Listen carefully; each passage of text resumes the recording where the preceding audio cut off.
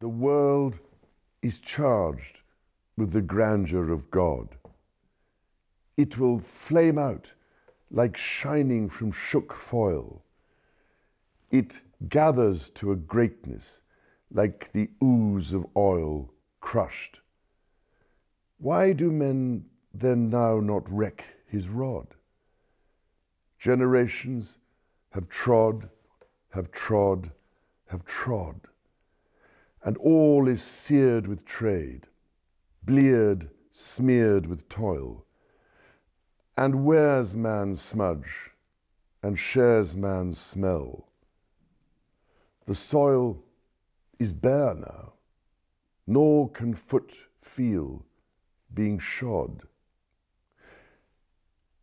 And for all this, nature is never spent. There lives the dearest freshness deep down things.